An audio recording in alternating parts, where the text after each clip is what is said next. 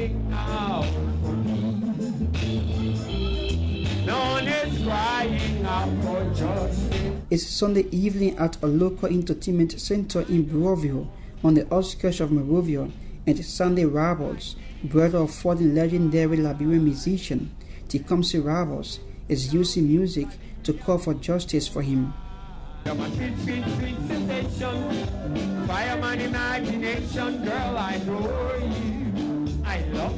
Just as he does tonight, Roberts sings his brother's songs, using every opportunity he gets, wooing the audience in the process. 58-year-old Roberts says it's his way of memorializing his late brother. There was a special relationship between us because most families don't have intimacy with their immediate family. Most families are divided, and amongst us, we decided to hold love through music, love through parental guidance, and love in Christ together. So we're very, very, very close. Roberts says on the day that his brother was killed, the pair had run out of cash and had decided to take a stroll on the road in the Point 4 area on the outskirts of Monrovia in search of food. They met Prince Johnson's convoy of vehicles with armed men. He says the warlord asked Tecumsay to come to his Caldwell base to sing for him. And in 2 hours' time, I sat in the house anticipating the return of Tecumsay, and there was the rebel soldiers on the street and telling me, oh, they killed one musician on the base, Tecumsay Roberts. They shot him. They say he was a gay. And I said, what? But how priest, a commander and a leader of a fighting force can take someone on a base on an invitation, and in less than 3-4 hours, the news come back, the man is dead? I don't believe it. I'm standing on what used to be the famous Caldwell base of the much feared INPF rebel movement of then General, now Nimba County Senator Prince Johnson. It is believed that the legendary Liberian musician Tecumsay Roberts was captured and executed here. Tecumsay Roberts and others, including Walter Addison, wife of then Defense Minister Grady Addison, were all allegedly executed by Senator Johnson and dumped into this river. 75-year-old old man Benny Sei, who had joined the Liberian army before the First Civil War, says Johnson killed his brother in the same area. He says he witnessed the moment that led to Tecumsay's death. Samuel Varnii, he's the one that killed Tecumsay Roberts. He said the man that was fair. So he tell the people, he said, you take out the mattress. When they take out the mattress, they couldn't fall down. He said, they made that foolish man. How can you take a gun and fire the man? Johnson admitted the killing to the Truth and Reconciliation Commission, saying that Varnii killed Roberts because he claimed he was a gay. Mr. Sei says he supposed push for a war crimes code for Liberia. Sunday Roberts also supposed a code claiming his brother's spirit has been restless since his execution. Our spirit needs justice. Our spirit needs an approach for the cause of his death. Our spirit needs an answer to why was he taken peacefully and murdered horribly. We need to find an answer. We need to ask these questions, because this is one of the things that even killed my mother, the death of my brother.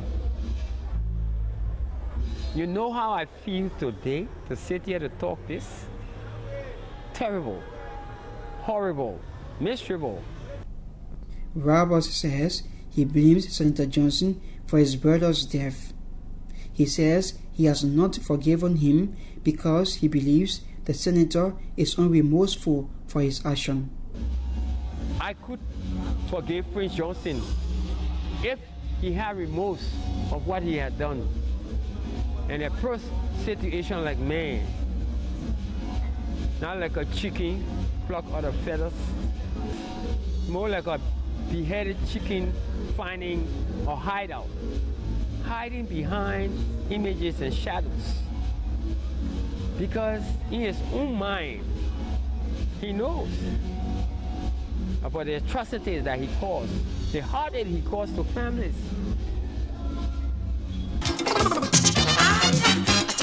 Come here, baby. Come here, baby. Tecumsay Roberts touched so many lives and inspired many young people to become a musician. Tony Kabade was raised into the music industry by the deceased star. He describes Roberts as the master of his game, eloquent and irreplaceable. Kabade says TR, as he used to call him, took him to Cote d'Ivoire and ensured that he went to Germany as well. And I was in Germany for like a year.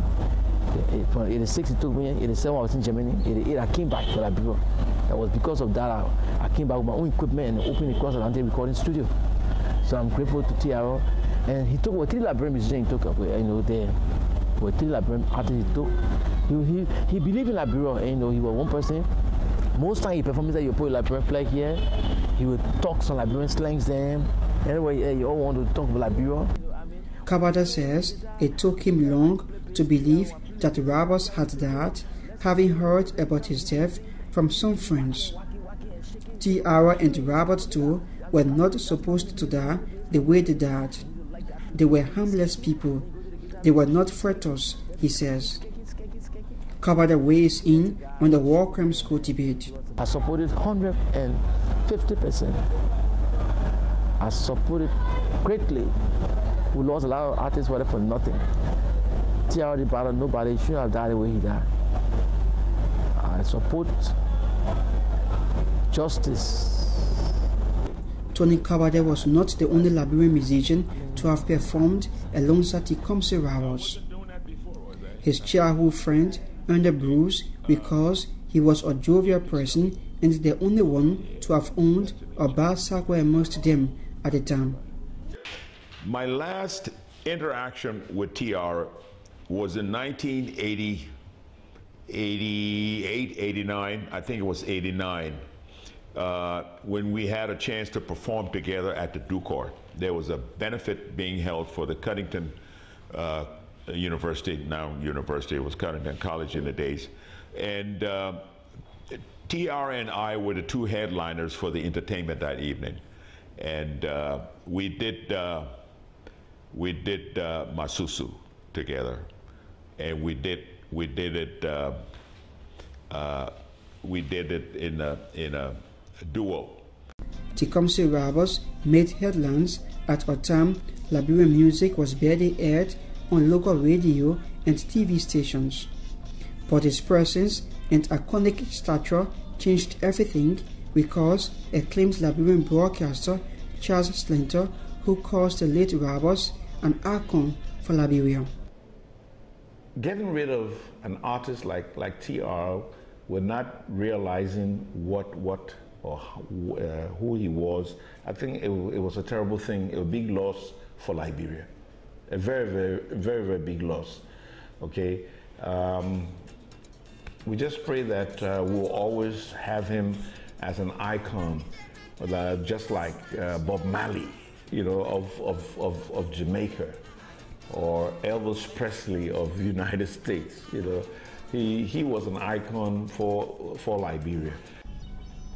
Mr. Senator says he supports justice for Tecumsay Roberts and others killed during Liberian civil wars. Definitely,